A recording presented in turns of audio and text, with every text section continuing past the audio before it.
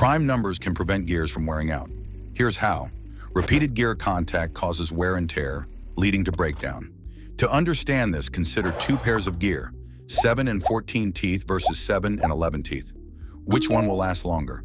Initially, the first teeth in both the pairs are in contact. In the first pair, after a full turn of the small gear, the large gear rotates half a turn, causing the small gear's first tooth to hit this tooth of the large gear. Another turn of the small gear brings the first teeth of both gears back into contact. This pattern repeats because 7 and 14 share a common factor of 7, causing the same teeth to interact after every 2 turns of the small gear or 1 turn of the large gear, leading to rapid wear. In the second pair, 7 and 11 teeth have no common factors except 1. After a full turn, the small gear's first tooth hits this tooth of the large gear. After another turn, it misses the first tooth and instead hits a different tooth of the large gear. Another turn, yet another different tooth.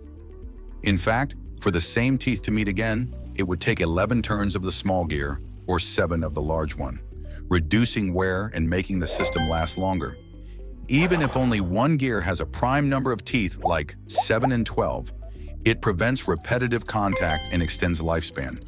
Now, which of these two systems do you think would break down first?